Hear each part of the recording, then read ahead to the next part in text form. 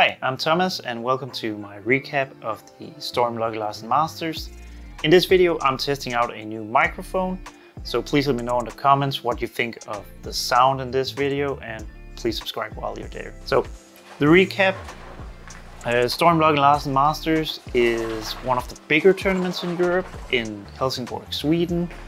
It's at Patrick Bagge's bowling center run by Martin Larsen, Lucky Larsen himself, and Daniel Rundbeck and their team, and they run a really good tournament, really nice tournament that also does a lot for charity. So a really cool tournament, and looking forward to more of those Lucky Larsen tournaments. We bowled on a 43-foot pattern.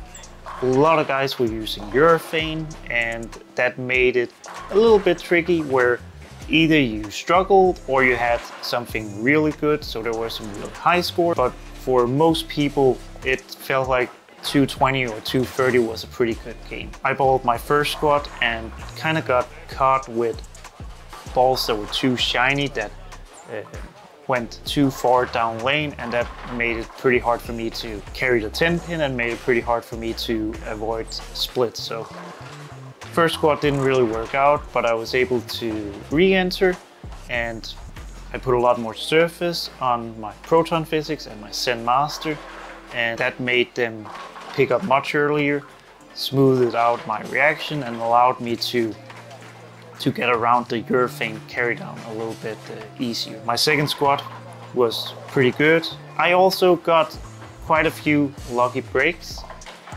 which honestly is kind of fitting in a tournament named Lucky Larsen, so I'm not gonna complain about that. I did make a 2-4-10 in the last game, which was pretty huge, because if I don't make that one, I'm kind of on the edge of the cut rather than being safely in the cut. So that allowed me to take Saturday off and kind of just make a game plan for the finals on Sunday. Finals on Sunday, first step was 5 games, cut off half the field. I got off to a decent start, shot 260 with my proton physics game 3, which put me quite a bit inside the cut, and then I went to lanes 1 and 2, which seems to be a tricky pair in that bowling center, and it was for me. I was a little bit fortunate to get through with 190 on that pair, having to move much further left on the left lane, keeping a tighter line to the pocket while I had to move right on the right lane. So just a pretty tricky pair, and luckily I could afford having a little bit of a worse game there. But managed to make it to the next round pretty easily. Next round was 5 games again, and this time cut to the top 16. I got off to a good start with proton physics and kind of just grinded my way through there. Bowled actually really solid, had again some good breaks, had a few Brooklyn strikes, but gotta take those, and again, gotta take them in a tournament named Lucky Larsen. So I actually qualified second in that step, which meant that in the top 16 I had to bowl Martin Larsen. And it was quite an interesting match, best of 3 on the leftovers from what we just bowled on, so on burn, and we bowled on lanes 13 and 14. I think I bowled on that pair early on the block in game 2, I think, and I think Martin bowled on that pair too at some point. So, but that's just how it goes. But that pair was a little bit tricky, and in practice I actually ended up moving left on the right lane with a shinier Zen, a little bit of surface on the Zen, and then on the left lane I had to put a fresh 500 on my Zen master playing further right to make it react. It was just super tight on the left lane. And Martin kind of struggled too. I was able to win game 1 pretty easily. I think I had the front 6 that game. So game 1 went to me. Game 2, it looked like I was in full control. Then Martin made a ball change, tripped a 2-pin, Lucky Larsen of course, on the left lane, and then threw 5 absolutely amazing shots to end up actually winning that second game. I had a chance in the 10th frame, I needed a strike, and just threw it a little bit firm, and yeah, tied 1-1. Last game, it was me that was the luckiest Larsen. I got a couple breaks and threw a lot of good shots. Martin made a late run, but I needed a strike in the 10th frame to win, and I was able to get it. So won the match against Martin 2-1. He bowled a really good match with not very good ball reaction for a lot of the match, so that was a good job for him to actually get good results out of what he had to work with. Top 8, best of 5, this time on the fresh, and I was bowling Kevin Lindblad from Sweden, a very powerful left-handed two-hander, and I kind of went into that thinking I need to set up the lanes pretty well because I need to bowl some big scores. And I shot 250 game 1, and he shot a low game, missed a couple spares, and it was kind of weird because I had the feeling after a couple games in the match that either he was going to strike a whole bunch and beat me by just simply outstriking me, but if he didn't strike, he was probably going to open at some point.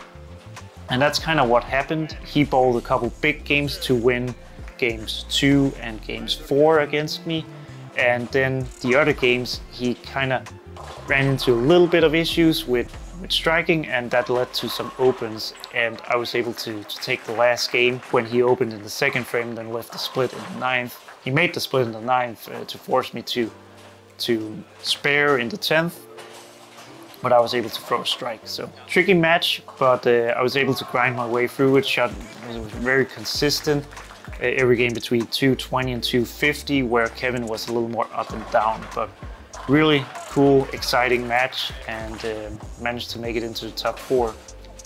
In the top 4 is low man out, and it was Oscar Palermo, Mathias Angerdal from Kolding from my team, and James Blomgren / Grufman. So 2 two-handers, a lefty, and me, and I was the only one throwing reactive balls. So first game, Mathias ran away. Oscar got a couple good breaks early on in the match and then struck a bunch to run away.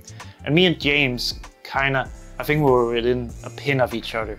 I split early on, 4-9, but made it to be close. But both of us struggled with striking. I would 10 pin, he would 7 pin, I would strike, he would strike, I would 10 pin, he would 7 pin. So it was very, very close until we got to the end of the game where he went high twice. He made a 6-8 split in the 10th to force me to spare in the 10th, and I was able to do that. So very, very close match, and I really wasn't expecting James to only shoot 210. He had a great look all tournament, so kind of feel a little fortunate to make it through that round. Game 2, Oscar's Eurofane ball started seeing some transition, and he had to make some moves and never really did what he wanted it to do again. I grinded through, Mathias grinded through, and we were able to make it into the title match. Oscar bowled a really good tournament, really nice to see him back close towards the top, and just he ran into some transition in that second game there. A title match against Mathias, against one of my teammates. Always cool to bowl a teammate for a big title. And Mathias was throwing Eurofane, I was throwing, at that point, I just switched to my Zen Master on the left lane and Proton Physics on the right lane. And I was thinking if I should switch to the Zen Master on the right lane, but decided to stay with the Proton for the first shot and had to manipulate it a little bit, and I threw a bad shot because I felt like I had to do too much with my hand to make it strike, and I should have switched balls there because I got off to a little slower start than Mathias with strike, spare, spare. He got off with double. So had I switched balls there, maybe I could have gotten off to a little quicker start and put some more pressure on him early on. But either way, Mathias left the 4-pin in the 4th frame, missed it. At that point we were even, and then he left a big split in the 5th and made it. So very up and down couple frames there where it looked like I was gonna get a big opening with 2 opens, then he makes one of them, and yeah. So I switched to the Zen Master on the right lane, throw a really good shot and leave a stone 8. So not so lucky Larsen on that one, but then I get a little bit of a good break on the left lane for a strike, and then both me and Mathias kind of start striking. He makes the right move with his Eurofane ball after being a little little offline couple frames there. And in the 6th frame on the right lane, I go high flush for a strike. So when I get up on the 8th frame, I feel like I have to make a little bit of a move, but not too much. I make a little move, I move 1 board left, and I throw a pretty good shot. Speed was pretty good and the direction was pretty good, but instead of getting my hand a little bit around it, I got it a little more up the back of it, which made it roll a little more forward, and it didn't quite get the entry angle into the pin. So I left a 10 pin, and unfortunately that 10 pin meant that Matthias had a chance to go up in the 9th and 10th frame and strike 3 times to shut me out. And he threw 3 really good shots to do just that, and kind of sucks. When you get that close, you always want to win. But I bowled a pretty good game, Matthias bowled a pretty good game. It was a really good, exciting match, and happy to see him win. Obviously, I would have liked to win, but finishing 2nd isn't so bad. Still a pretty good tournament, and yeah, being there and watching him win is pretty good, pretty fun. So congrats to Matthias, and yeah, a couple really nice weeks. 2nd in Odense, 2nd in Sweden. Really nice to be able to compete with, to get the belief for myself and prove to myself that I can compete with the two-handers, the lefties, all the guys throwing Eurofane, and that I'm able to grind through and actually beat them. So really nice couple weeks for me, and yeah, got to get back and work a little bit harder to hopefully climb 1 more step on that ladder. But yeah, thanks for watching. I will see you in the next one. Make sure you subscribe and like this video, comment if you have any questions, and yeah, I will see you in the next one.